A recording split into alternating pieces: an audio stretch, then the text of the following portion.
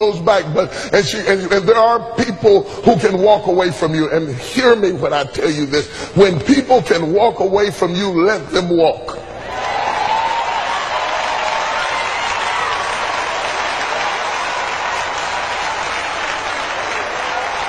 When people can walk away from you, let them walk. I can sit down now. I preach.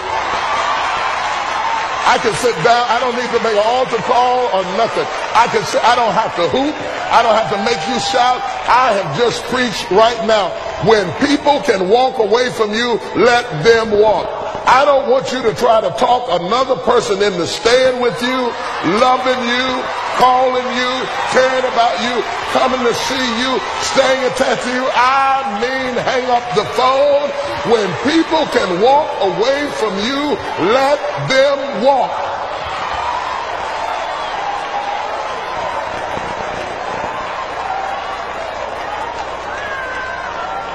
I don't care how wonderful they are. I don't care how attracted you are to them. I don't care what they did for you 20 years ago. I don't care what the situation is. When people can walk away from you, let them walk. Because your destiny is not tied to the person who left. You don't hear me? You don't want me this morning. You better leave me alone. You better run out of here. Don't let my voice fool you. Ain't nothing wrong with my head. Your destiny is never tied to anybody that left. The Bible said that they came out from us, that it might be made manifest that they were not of us. For had they been of us, no doubt they would have continued with us. People leave you because they're not joined to you. And if they're not joined to you, you get super glue and you can't make them stay. Let them go.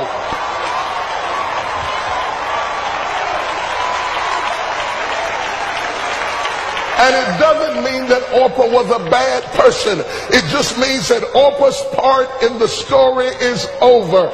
And you got to know when people's part in your story is over, so that you don't keep trying to raise the dead. You got to know when it's dead, David. When your boy is dead, wash your face and have another baby. You got to know when it's over. Oh, my God, my God, my God, my God. Look at somebody and say, nothing just happens. If they walked away, it's no accident. If they left you, it's no accident. If you tried to make it work and it wouldn't work, it's no accident. Accept it as the will of God. Clap your hands, wash your face, do your dance, and keep going. Oh, oh, baby, baby, baby, don't make me preach it.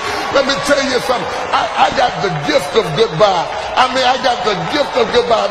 It's a 10th spiritual gift. I believe in goodbye. It's not that I'm hateful. It's that I'm faithful. And I know whatever God needs for me to have, he'll give it to me. And if it takes too much sweat, I don't need it. Stop begging people to stay. Let them go.